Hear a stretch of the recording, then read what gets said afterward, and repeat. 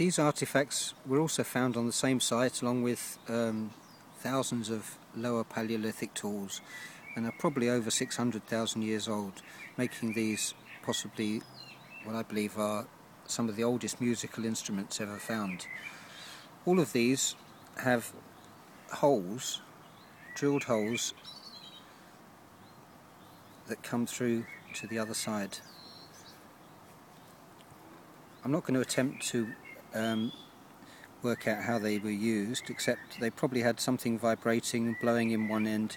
They could easily have had wooden or bone adaptations to the top. They could easily have had reeds in here, and by blowing in the bottom you get a sound at each end. This is the first one. The second one is rather interesting. There's a drilled hole here that goes all the way through. These ones, this one, and here, and the bottom one particularly. It looks like you blow in the bottom and you'd have either finger holes or vibrating things coming out, possibly something in there like a chamber. The next one has got a hole at each end. This one at one end,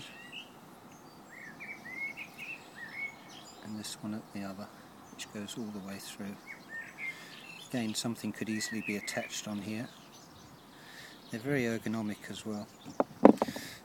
The next one has got a hole at this end that goes all the way through and could be held like this. The holes do show signs of, looks like they've been chipped out by chiselling, and then maybe a drill. I have a series of drills which are like hollowed out sponges with drill holes in. This next one is interesting. It's got this big hole at the bottom. It's hollowed out in the middle actually, and I can't really get an angle on that. So I can hold it up. See, these holes all go through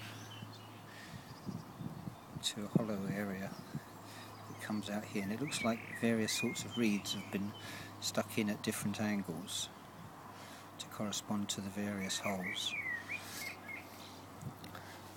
All of these could be adapted to be used as musical instruments. I'm sure there'll be other experimental archaeologists that would be able to possibly even make them work. But along with the other 10,000 artefacts I've got on this site, I think it shows evidence of early culture in man, the ability to think and create, and also to make these incredible instruments. Enjoy.